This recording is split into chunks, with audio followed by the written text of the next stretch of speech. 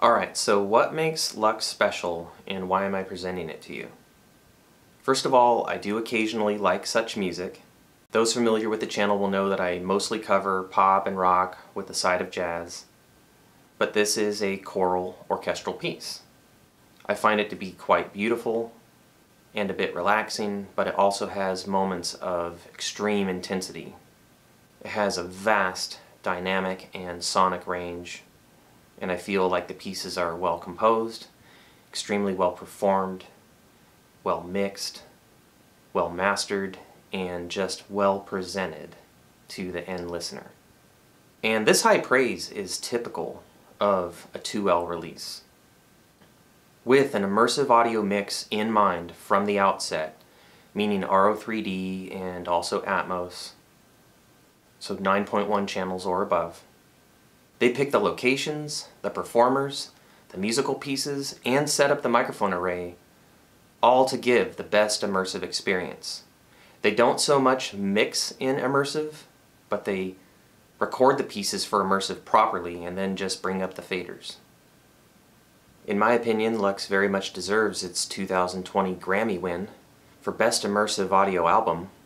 After 28 plus Grammy nominations, Morten Lindberg finally has a win.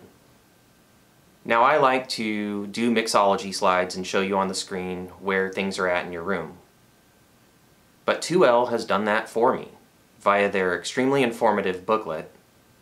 For Hymn to Love, we see that the choir is up front with many of the strings before you as well as many behind you. So this piece is vocals and strings with bass down the middle, right where it should be.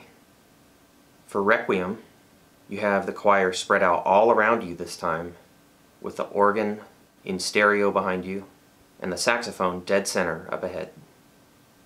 And finally for the Light, you have the choir up ahead, some strings up ahead, some strings behind you with double bass in that rear right, which should put a smile on the face of those who love classic quad, and the organ in stereo behind you. And then they also dedicate 2 pages to explaining the technology of RO3D and Dolby Atmos. So a bit more about the music.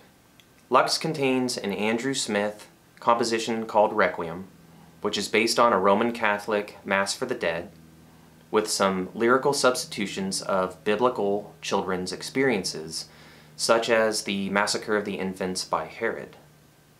And it's sandwiched by 2 Stola Kleiberg pieces called Hymn to Love and The Light.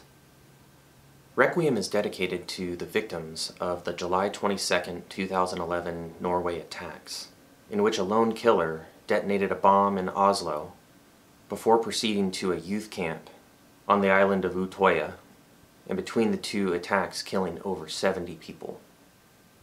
And I think the intent was that Reveiw is an homage to the attacks of 2011, and Hymn to Love and The Light are meant to give us some hope that we can persist through the trials of this world and that light does shine in the darkness. So this is a very powerful release with meaningful pieces that are well performed, well recorded, and exquisitely presented for you across a huge variety of mediums. So there is almost guaranteed, if you are into high-resolution surround, a compatible format in this package for you. LUX being a thematic follow-up to Magnificat, which I've mentioned on this channel before, it was guaranteed to be intriguing for me, and it does not disappoint. I love Magnificat, and I like LUX equally as much. And my favorite still from 2L is Mass for Modern Man. And they have quite a few more titles that I honestly need to dig into. This is choral music. Reveiw was written for the Nidaros Cathedral Girls Choir, along with their accompaniment. And the Kleiberg pieces were specifically chosen for these performers in this venue. 2L's mission is to, I want to say, replicate the space of the cathedral you're in, but in Morten's write-up, I agree with his opinion that you can't perfectly replicate, but he's giving the illusion that you're there. And with his immersive technology, recording with RO in mind, I think he does just an amazing job. So if you want your listening room to sound as close to a cathedral as it can get at this point, go ahead and pick up some 2L recordings. One final note about their Blu-rays is they designed them so that you can use the on-screen menu, but you don't have to. You can read in the booklet about how to activate any given mix that you wish. And headless playback is a frequent request of many audio listeners.